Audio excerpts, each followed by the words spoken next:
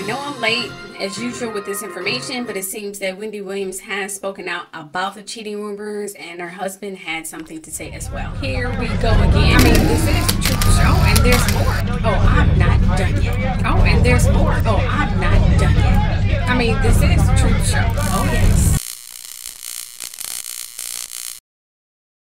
Their business is our business.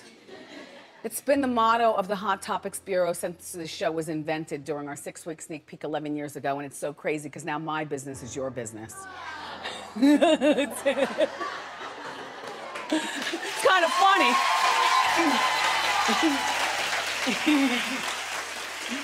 Turnabout's a fair game, I get it. My business is your business. I can tell you this, I had a really good weekend. I got together with my girls. I told you I have my sober friends. I have 6 of them that are really good, and 2 of them are my sponsors. And they came over to Sober House this weekend, and they had wrap sandwiches, but I had the leftover from Tao the night before. Just say. They like wrap sandwiches. I wanted leftover peanut butter noodles and steak and stuff. You know what I mean? It was only leftover for 1. The night before, I had like a 3-hour dinner at Tao with my sister. She's up from Miami, you know, talking and powwowing with me. Yeah, not all. It's always nice to spend time with your sister. They correct some of the things that you do wrong, and they help you when you're not doing enough, and they tell you how to do it. You know what I mean?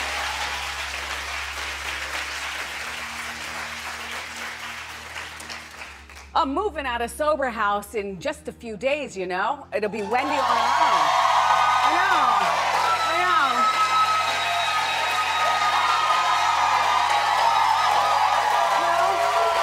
I have to tell you, you know I've been dealing with issues with addiction, alcoholism, and I have a whole new life that I plan for myself and my son.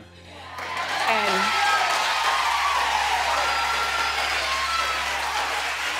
believe me, when you lay in a room with no TV and 4 gray walls all day and no telephone at your already, and you lay there and you think about your life, this is my life at the Sober House.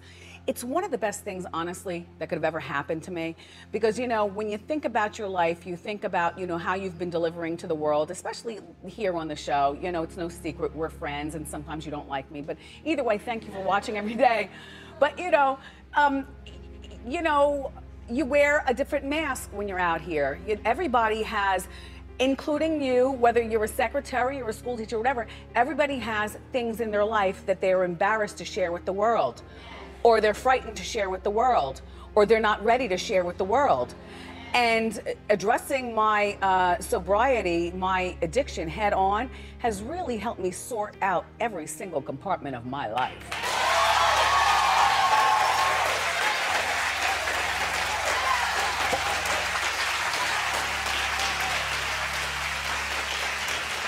That's all. I have a commitment to me and my son to come out of here better, stronger, and faster than ever. And by the way, I will still commit, because you'll forget about my business any moment now. And then I commit that the motto of this show will always be, their business is our business. That's right. Here's what Kevin had to say. I am not proud of my recent actions and take full accountability and apologize to my wife, my family, and her amazing fans. And then he said in a statement to People on Tuesday morning, I am going through a time of self-reflection, hence midlife crisis, and am trying to right some wrongs. 28 years ago, I met an amazing woman, Wendy Williams, at the time. I didn't realize that she would not only become my wife, but would also change the face of entertainment in the world. I have dedicated most of our lives to the business empire that is Wendy Williams Hunter, a person that I truly love and respect unconditionally. No matter what the outcome is or what the future holds, we are still the Hunter family, and I will continue to work with and fully support my wife in the business and through any and all obstacles she may face living her new life of sobriety, while I also work on mine, he said. I ask that you please give me and my family privacy as we heal. Thank you. His entire statement is literally a reflect of what she said. It sounded like what he is and have been for years, it seems, her business partner. And it's also funny how she also sort of went around the crucial statement of her marriage. They both did. And she just talked about her fake relapse and drug addiction.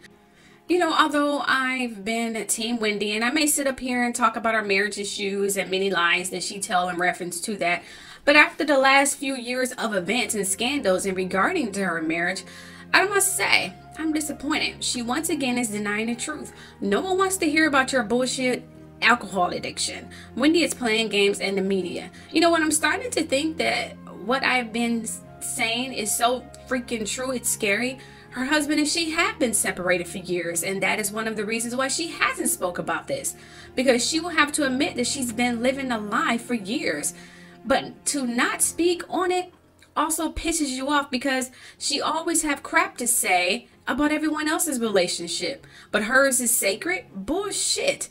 You know, I've been stead against karma talk and her reaping what she sowed and all of that when it came to her. But the veil has been lifted, and if any woman can sit on TV and belittle people and ruin careers of predominantly people of her own damn color, and when her skeletons are out and her slip is showing and she too is the top news, and she still not talk about it and still act like she's above majority and she is only to be the judger and not to be judged, makes me lose all respect for that person.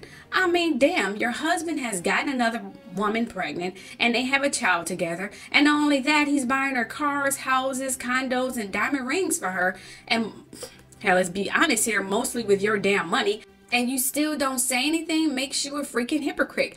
And to be honest, you don't deserve to have your own damn show. To be a true gossip columnist and a truth speaker, you have to tell the truth about yourself too, especially when it's needed. A true leader rolls their sleeve up just like the rest and gets in and work with the rest of the crew. So if you're a freaking hot topic, heck, a hot topic on the damn View, CNN, TMZ, and more everywhere, it's time to talk. Hell, you're in everyone else's business. Tell yours now. Or is it something you're afraid of us finding out? What do Kevin have over you, Wendy? What is he blackmailing you for? For you to allow this scrutiny and lies? Did you two really have something to do with Antoine Jackson's death? And he's threatened to bring you down with him if you don't comply? Because the neighbors talk, and I did a video about this. I will leave the link below, or you can just click it at the end of this video. I mean, come on now.